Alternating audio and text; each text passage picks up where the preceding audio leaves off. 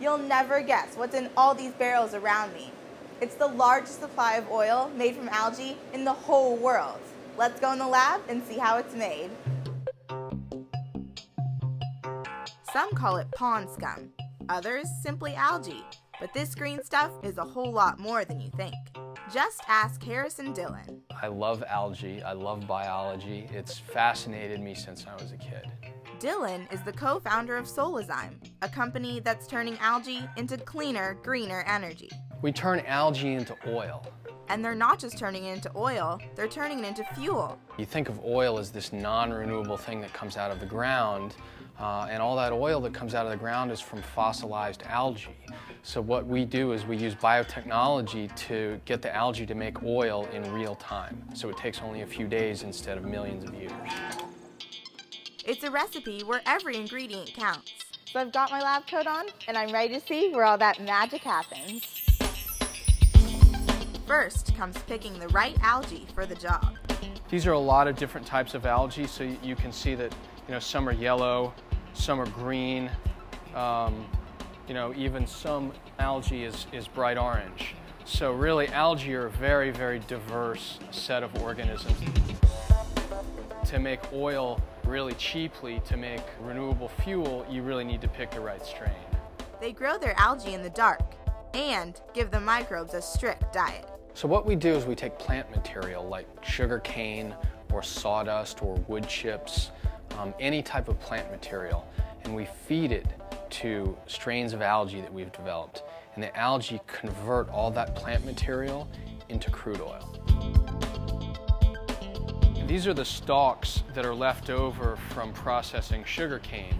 So if you look in there, that's just the leaves and the stems and the roots from sugarcane plants, and we feed it to our algae, and the algae convert it into crude oil. It's happening right here in this lab. We are, as we speak, converting biomass into crude oil. That's what this device does. And once we have the crude oil, it looks like this. It's crude oil. Then we can take this crude oil and we can turn it into biodiesel. That's this fuel right here. This can fuel any diesel vehicle. We can also turn it into renewable diesel. That's this fuel here. This is fuel that's chemically the same as what comes out of the pump at the gas station. This has about 30% less particulates and about 20% less total hydrocarbons than the regular diesel fuel that comes out of the pump at the gas station.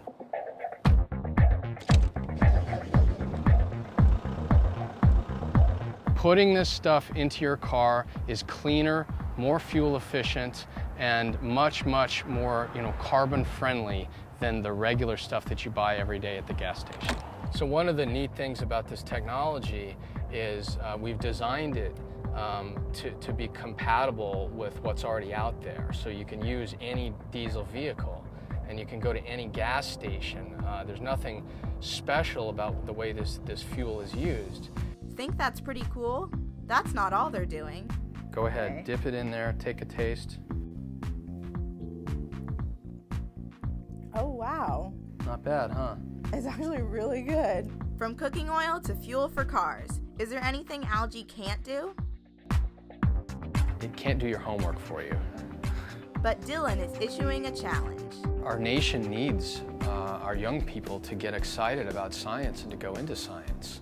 Every generation has a chance to change the world in some way, and it looks like energy is going to be what our current teenagers are going to be faced with when they become adults.